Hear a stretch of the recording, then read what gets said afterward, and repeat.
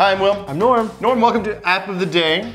As you know, this is the bit where we talk about apps that we think are good or do something useful. And today's app is actually something that's both good and useful. Amazing how that works, isn't it? Yeah. This app is called WriteRoom. Basically what it is a very rudimentary plain text, or I guess you can do rich text as well, but I've been using it for plain text editor that syncs with Dropbox. A text editor for the iPad. The iPad already comes with a very basic text editor, Notes, but that's not very useful. No, Notes has a bunch of problems. Mainly, I mean, now you can sync to iCloud, but traditionally it's been very difficult to get those files off of the device, and it has some weird background. I don't like it. And of course, Apple sells its own word processing program, Pages.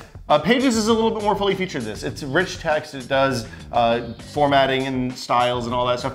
I'm using WriteRoom when I just want to sit down, bang out a story real quick, no distractions. As you can see, it's full screen. You can go down here, and it'll actually sync with the contents of the Dropbox folder, which is the thing that's really useful, because it means that I can literally stop working on the Mac, move over to the desktop, and I'm right there. And on the Mac side, you can use any text editor you want.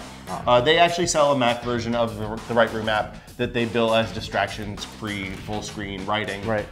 It's not necessary. Anything that'll dump just a plain text file or a rich text file into a folder on the computer will work with this. So let me show you how this works.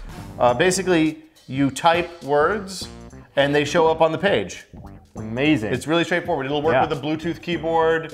You can do rich text if you want. I don't, actually, ever. For what we do, it's pretty bad. So what are the customization options on here? Well, let me show you, Norm. You can change your fonts and colors. All right. For example, I can change my text color to be Bright pink. red or pink. Pink's Pinky fine. purple. And I can change my background color green to be, this is gonna be invisible to people with red-green color blindness. Oh my God, what have you done? Now this is not distraction-free at all. This is awful. You can also increase the tint of the interface. I don't exactly know what that does, but I think it makes it really bright in this case. Even more green.